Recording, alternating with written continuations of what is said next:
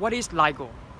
LIGO stands for Laser Interferometer Gravitational Waves Observatory. It is an extremely accurate interferometer. There are a few of them right now in the world, and they are responsible for detecting gravitational waves.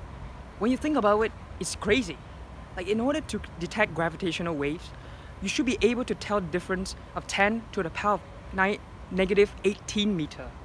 That's like 1 part in 10,000 part of the width of a single proton. Today, we're gonna do a super simplified experiment to detect sound waves. We're gonna do it in Hwa Chong's own Photonics Lab in the Science Research Center. Come and join me.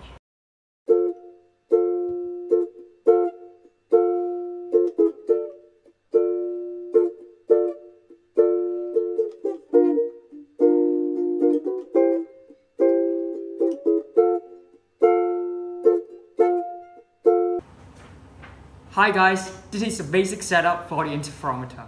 Let's check it out. Over here, we have a laser generator.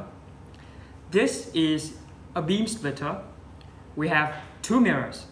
One mirror is attached on a fixed stand, and the other one is what I call balloon mirror, which is just a mirror being taped on a stretched balloon membrane.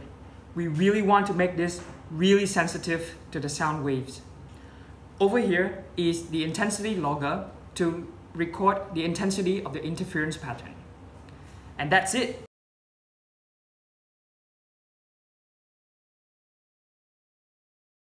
So how does it work? Well, the laser generator will generate a laser beam toward this beam splitter. The beam will be split into 2 perpendicular beams heading toward the mirrors. Once reflected by the mirrors, they will head toward back to the beam splitter. At this beam splitter, they will be combined to form a final laser beam heading toward the intensity logger. And in these final beams, we can view the interference patterns.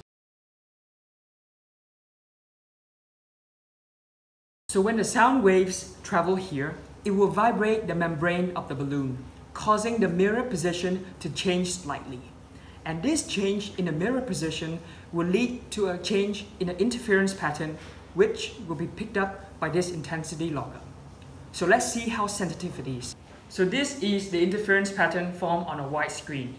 To demonstrate how sensitive it is, I will try to touch the table gently, and we will see the interference pattern shifted. Touching. Touching. Did you see the interference pattern shifted? How about sound waves? I will try to shout as loud as I can, and be sure to watch the interference patterns closely. Hi! Again. Hi! So imagine 2 black holes collide over there, and they create sound waves. In reality, they don't create sound waves, they create gravitational waves. But for the purpose of demonstration, we're just gonna stick with sound waves. So the speaker over there will play a short burst of sound. And the sound will be picked up by the first interferometer over here because it's closer to the source. And just a few milliseconds later, the second interferometer with the exact setup will pick up the sound as well. And because we know the exact location of the 2 interferometers and the time difference of the detection, we can work out exactly where the source is coming from. So let's get started. Okay. Let us check the data from our data loggers. The sound waves vibrate the balloon mirror, causing a shift in the interference patterns. This will result in a change in the interference pattern, and thus a change in the intensity recorded by the loggers. As you can see here, the first interferometer picked up the sound as 20.171 seconds, and the second interferometer picked up the sound waves 7 milliseconds later. Since the speed of sound is roughly 343 meters per second, we can work out the difference in distance to be 2.4 meters. Let us review our experiment setup in 2D. We have a speaker at an unknown location. We have 2 interferometers, which are 3.6 meters away from each other. The speaker is played, and the sound waves travel A meters to the first interferometer and B meters to the second interferometer. As we analyzed the data from the logger, we knew that the sound waves traveled to the first interferometer 7 milliseconds earlier than the second interferometer.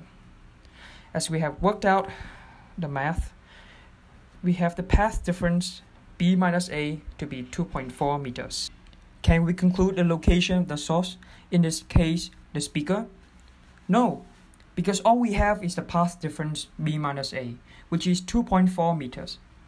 I can easily choose other location will result in the same 2.4 path difference, as you can see with B code minus A code in the diagram. If we plot all possible locations of the source that can result in the same path difference, we can form a hyperbola as dotted in red. So the speaker can lie anywhere on that hyperbola. Well, the trick is to add the third interferometer. By using the method described earlier, you can draw another hyperbola that the speaker must lie on. Thus, the intersection between these two hyperbola is the location of the source. Now that is with a 2D case.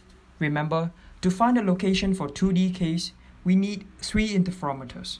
And for 3D case, we need 4 interferometers. But why? Well, for 3D case, with only 2 interferometers, you can only conclude that the source must lie on a cone. If you have 3 interferometers, you can narrow the source position to be on a line of intersection between the 2 cones. And if you have 4 interferometers, the source must lie on a single point of intersection of 3 cones. This is precisely why gravitational waves scientists push to construct multiple LIGO interferometers around the world to pinpoint the location of the source. I hope you have a glimpse of how LIGO works and how to pinpoint the exact location of gravitational waves. The work of scientists behind this project is phenomenal. They spent years making breakthrough to increase the sensitivity of this instrument. There are surely many lessons to be learned on life and science from these scientists. Thank you for watching.